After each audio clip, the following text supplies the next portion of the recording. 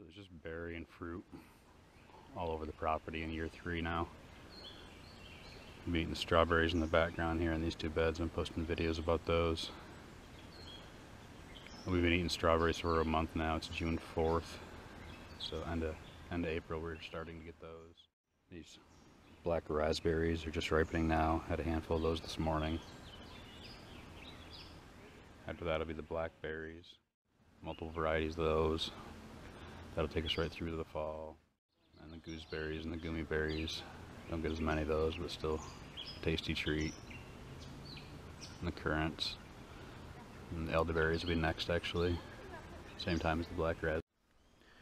You can see I've chopped and dropped all this morning.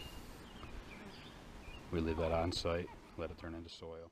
No sense taking it to the curb. Over on this grow bed we have the strawberries.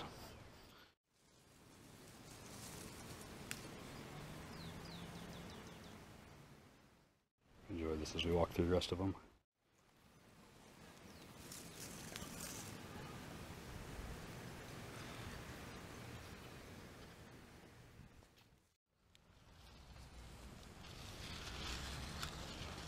So like I said, those strawberries have been bearing for a month now. And all along this outside fence of the annual garden is the black raspberries.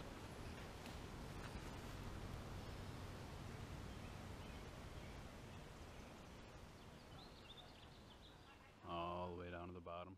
We get, oh geez, close to 10 gallons at this point of those. Another blueberry. Lemon balm,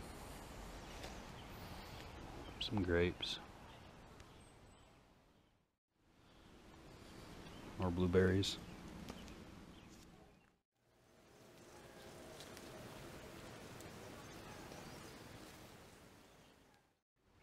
So where the pear tree's there, it's a moon glow, I believe.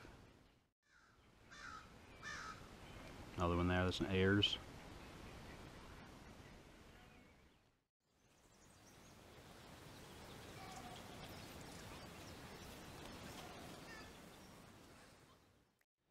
It's a filbert hazelnut, theta. There's another one there, I'm not sure what that variety is. I believe I was gifted that one. It's an Anna apple. It's one of our pollinators, it's new this year. These are all blackberries down there, I don't know how we can make them out, but thousands. These are our oldest grapes here.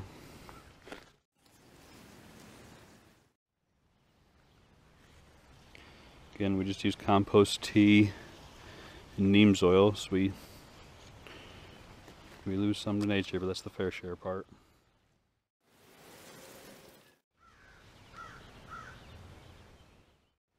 And that side over there we'll go to now is the food forest side. It's kind of all the food forest. Oh, hey, look here. Just tickle them when they come off. That one's not quite ready, but I'm going to take it anyways.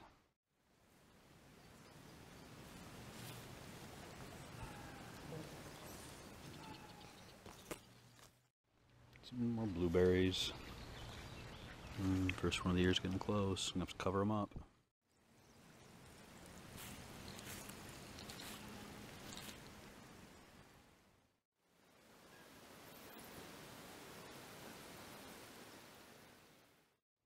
Use a lot of this mint for ground cover. It's a spearmint. It's chocolate mint. We walk through it, it springs back up. So as you walk around, it just smells fabulous. And it drives the bugs away. They don't like the smell of it. So there's mints, spearmint, chocolate mint, peppermint, lemon balm.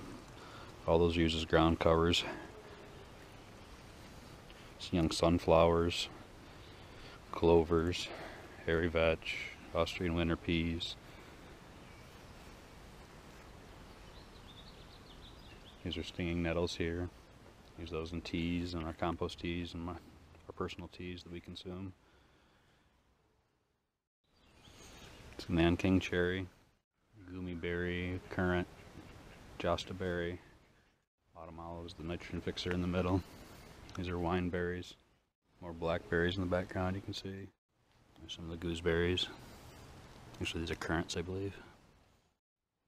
It's the apple tree guild there. There's a lot going on, but you can see the bee balm getting ready to flower in the front, and the fennel, horseradish, comfrey around the front. A few too many Jerusalem artichokes in there. That might have been a mistake. I got a cucumber out front, some tomatoes mixed in, a few blackberry plants, some velvet sage, purple sage, pink lamb's quarter, clover. Don't know what that snowbally looking plant is. It's just starting to get some pink flowers, purple flowers on it. It's a little fig in the background. And gummy berry.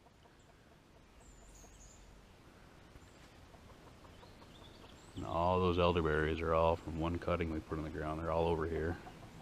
We take cuttings and stick them in every year. But they didn't take long. Some more comfrey. Another hazelnut in the background. More comfrey. More elderberries. These are a yellow raspberry. Just starting to come in. They're nice because the birds don't eat them. Birds keying on them when they're red. Some strawberries underneath. Squash. Goldenrod for the bees. More elderberry. Another apple tree tucked in the back.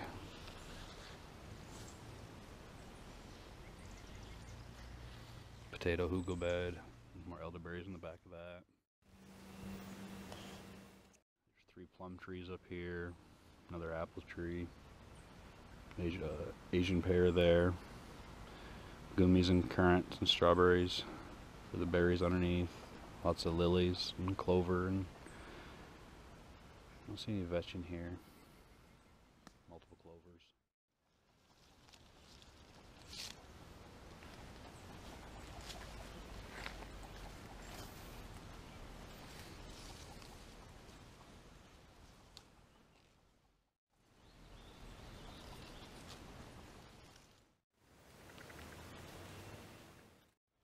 Hi, hon. I've been pointing them all out, but there's lots of figs all over the property. It's like elderberry, just take a cutting and stick it in the ground.